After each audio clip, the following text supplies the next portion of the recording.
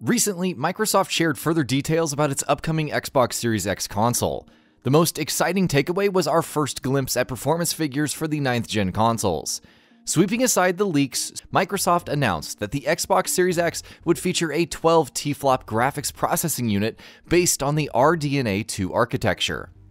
This is the most explicit information we've received from the console makers till date about the graphics capabilities of the next-gen consoles. Exactly how fast is the Xbox Series X relative to existing PC hardware, and what is it capable of delivering? Well, these are now questions that we can offer meaningful answers to. Where does the Xbox Series X stand relative to PC hardware? The Xbox Series X will offer a tremendous improvement in performance over the 8th gen consoles and their mid-cycle refresh counterparts. This isn't up for debate. What is, though, is exactly how powerful the Series X will be relative to existing PC hardware. Since the release of the PlayStation 4 and the Xbox One back in 2013, PC hardware has grown in capabilities by leaps and bounds. Even in terms of raw compute, which isn't a reliable metric since modern architecture delivers more gaming performance per teraflop of compute, today's flagship graphics cards like the RTX 2080 Ti are over 10 times as powerful as the base 8th gen consoles. This sets very high standards for the Xbox Series X. An iterative improvement over the Xbox One X would be meaningless at this point. So exactly what does 12 TFLOPs mean in this context? In comparison to existing AMD hardware, this would put the Xbox Series X's compute performance more or less on par with the 12.5 TFLOP Vega 64. It would also mean that the console delivers twice the graphics horsepower of the Xbox One X. This, however, is a rare case where the truth is likely better than the marketing hype. The Xbox Series X almost certainly delivers more than 2 times the gaming performance of the Xbox One X. So how is this possible? It has to do with the RDNA 2 architecture and gaming-specific optimizations relative to GCN. AMD's GCN architecture has been one of the longest-lived paradigms in the history of graphics hardware. GCN 1.0 debuted in 2011 with the Radeon HD 7970. Subsequent iterations of GCN didn't change much. Newer cards like the R9 Fury series and AMD's Polaris lineup changed other aspects, the memory configuration and clock speeds respectively in those two cases. Clock for clock, with other factors like memory bandwidth remaining the same, GCN 4.0 delivers less than 10% greater performance than GCN 1.0. IPC improvements were incremental at best across the lifespan of GCN. RDNA 1.0 introduced a plethora of gaming-oriented optimizations, including a narrower Wave 32 instruction set, ensuring optimal utilization of shader resources, a retooled cache and memory hierarchy, and more. We have fewer details available about RDNA 2.0 improvements, but IPC improvements are likely to be non-negligible.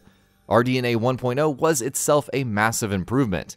The 7.9 TFLOP RX 5700 delivered better performance than the 12.4 TFLOP RX Vega 64. What does this mean for the Xbox Series X's GPU? Well, these numbers are almost certain to hold true with the Series X's RDNA-based GPU. It would indicate that in terms of actual gaming performance, the Xbox Series X will deliver between 3 and 4 times more power than the Xbox One X does right now. Barring CPU limitations, this means that anything the Xbox One X can run at 4K, the Xbox Series X can deliver at a locked 60 FPS.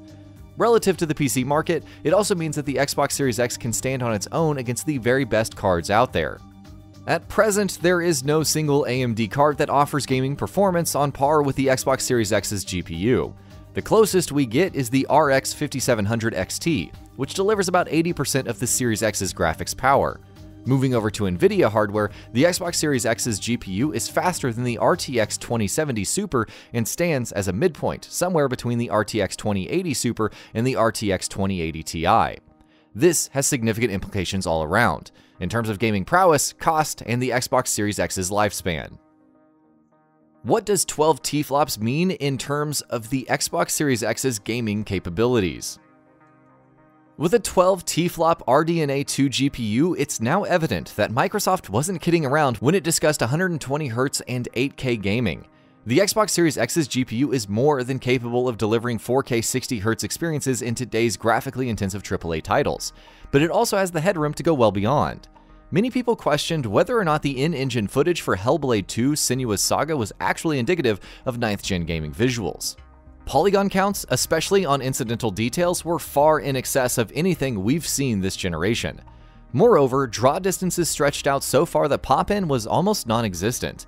If the Xbox Series X features a 12 TFLOP RDNA 2 GPU though, this level of visual quality is well within reach, especially if we're talking about a 4K 30fps experience. RDNA features a very high fill rate relative to GCN. This means less of a performance hit when handling scenes with extremely detailed character and environmental models, as seen in the Hellblade 2 demo. The Xbox Series X's 12 TFLOP GPU, together with its relatively powerful Zen 2 processor, will make it likely that 4K 60fps is the 9th gen's performance and image quality baseline. Unlike the 8th generation consoles, an adequate level of CPU performance means that the Xbox Series X will likely be able to scale performance to higher GPU utilization limits. We won't with 4K 30 experiences simply because of a lack of CPU horsepower. A faster CPU also means that 120Hz experiences are a possibility, especially at lower resolutions. 1440 and 1080p 120fps experiences will transform esports on the Xbox Series X. Popular esports titles will deliver performance and latency parity with PC. Support for keyboard and mouse will mean genuine, compromise-free esports experiences on console. What does 12 TFLOPs mean in terms of the Xbox Series X's pricing? Everything we've seen so far points to the Xbox Series X being a premium, gaming-oriented console. From the large, boxy form factor to the high-end gameplay showcases, to a GPU that's faster than anything AMD has on the market at the moment. Unfortunately, what this means is the Xbox Series X will almost certainly be a premium product in terms of pricing as well. The RX 5700 XT, a flagship AMD graphics card, delivers 20% less performance than the Xbox Series X's GPU, yet its sticker price is $399. Even factoring in economies of scale and manufacturer discounts, it's hard to see Microsoft's bill of materials for the graphics unit alone come to less than $200 or $250, if not more. Throw in next-generation NVMe SSD and an 8-core Zen 2 CPU that's more or less on par with the $329 Ryzen 7 3700X, and it's hard to see Microsoft pricing the Xbox Series X anywhere less than $599. Even at that price point, Microsoft will likely make a significant loss per unit. This makes rumors about a possible entry-level Lockhart offering seem realistic. Microsoft could claim performance dominance this generation with the Xbox Series X, while offering Lockhart to the mass market audiences at a more palatable price point.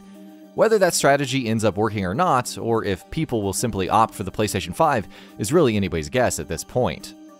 Conclusion: Microsoft really threw the gauntlet down when it revealed that the Xbox Series X would be featuring a 12 TFLOP GPU. It sets expectations for 9th gen visual capabilities sky high. It also challenges Sony to share more details about the PlayStation 5 early on to avoid growing suspicion that the console might not deliver on the performance front. In any case, we're likely to hear more from both console makers in the months to come. E3 2020 is looking more exciting by the day. And that about does it for this video. If you enjoyed what you watched and want to see more from GamingBolt, you can always hit that subscribe button and turn on the bell icon next to it. That way you will never miss any of our videos.